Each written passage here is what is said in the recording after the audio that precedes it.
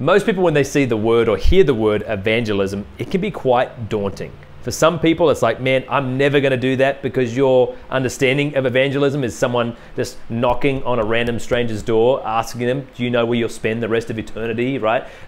Listen, that is not really what evangelism is all about. To be an evangelist is basically to be someone who tells other people good news. Now, the good news isn't just about anything, it's the good news about Jesus. One of the greatest ways you can grow in your relationship with God, but also grow in following the way of Jesus, is actually to share your Jesus story, to evangelize, to share the good news about what God has done in your life. Well, James, how do I do that? Well, first and foremost, you pray, and you pray for people really in your world, because there's people in your world that I will never have impact on, but there's people in your world that you will. God placed you in that sphere to reach those people in your gym or your school or your workplace or your relationship settings. God placed you there. So one of the greatest things you can do is pray. God, give me divine moments with people, moments for divine conversation, so I can tell them about you. You'll be surprised that God will orchestrate these moments. In fact, He is always orchestrating moments, and He's just waiting for someone who'll say, God, I'll be a spokesperson for you. I'll be someone who will be there to tell people about you. But the greatest place to start is prayer. The next place is your story. You don't need to know a lot about the Bible to tell people about Jesus. All you need to know is your story. How did Jesus change your life? One of the ways the Bible refers to us is His witnesses.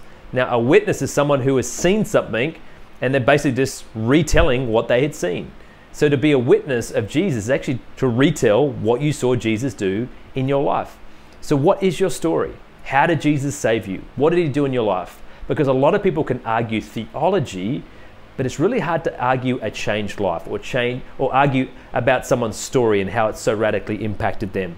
So you can share your story. The next one in evangelism is just having the right attitude. So this is not about forcing the gospel down people's throats and being some type of Bible basher. No, that's not it at all. It's actually about having the right attitude.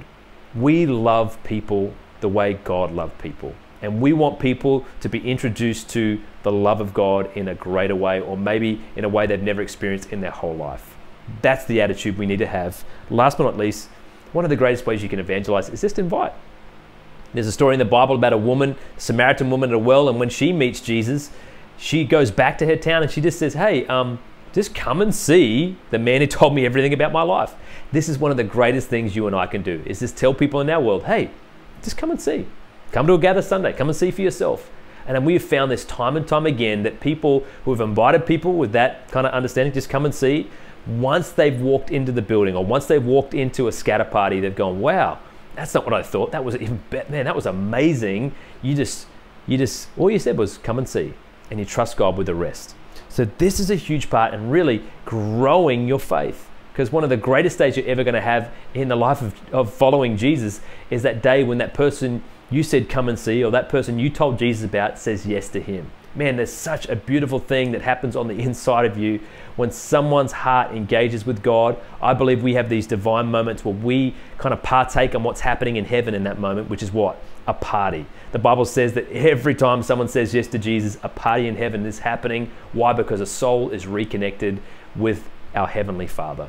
So I want to encourage you to practice this. Be a person who actually evangelizes and goes out, tells people about Jesus.